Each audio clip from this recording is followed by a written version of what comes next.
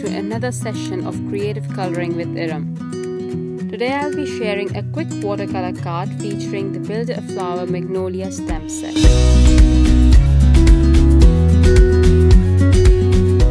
I went ahead and heat embossed the image from the Build a Flower Magnolia onto sturdy watercolor cardstock in golden peach embossing powder.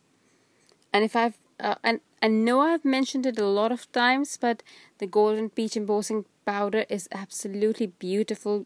This is something that you should definitely have in your stash. Well, I'll be using the Altenew watercolor brush markers to watercolor today. And in a minute you will see how easy it is. I'll apply pigment from the Ruby Light watercolor brush marker on some portions of the petal and add a bit of a midnight violet pigment as well. I'll make sure not to apply color to the portion that's closer to the flower center, that is the base of the petal. Okay, so you see it's super easy, and there's also not a lot of thought that goes into it, except for keeping in mind that the bit near the flower center that has to be left blank for now. I apply color roughly using both Ruby Light and Midnight Violet, and then I take a water brush and dab the brush a few times to release a bit of water, which will interact with the pigment on the cardstock, and which in turn will allow the mixing of the two shades. Once I have the pinks in place, I'll add warm sunshine pigment on the base of the petal. Take the water brush again and dab a bit of it where the two shades meet. It's as simple as that. So apply pigment directly, dab with water brush, and that's it. It's so easy. You don't even have to move the entire pigment with your water brush. Just dab, dab, dab, and you will get a pretty result.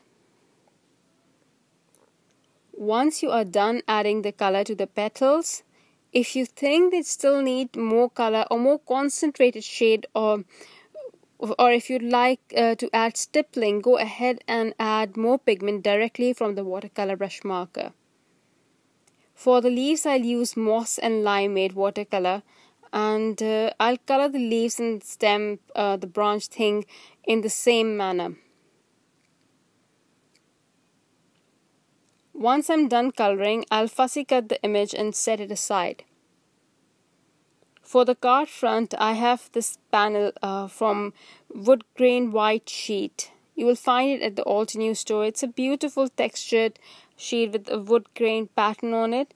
I recently bought these blending brushes that are quite good for ink blending, and especially if you're looking for something softer and lighter. So I thought I'll ink an ombre background using this blending brush and Volcano Lake dye ink. And it's actually it actually turned out really good. It has been a while since I've achieved such a seamless inked background, and I'm quite happy with it. The fine brush bristles also help move the ink in between the grooves, the wood grain pattern, and it looks so cool. I tried not to overdo it and leave a lot of white space.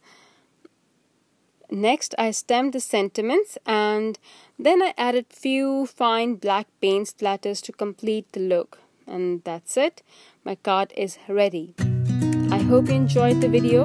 Thank you for watching, everybody. Bye.